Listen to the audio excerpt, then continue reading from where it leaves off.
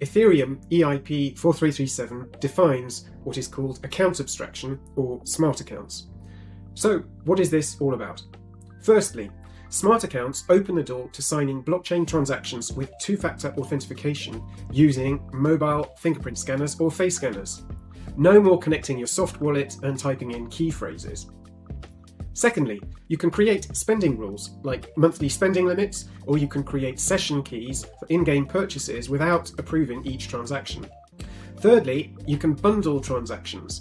When you go to the supermarket, you don't pay for each product in your shopping trolley. You pay once for all the products. And with EIP 4337, you can now do this for blockchain transactions. But what happens if you lose your phone? There's a solution for that too. With time-locked social recovery, you can recover access to your smart account even if you lose your phone. Follow the channel for more news.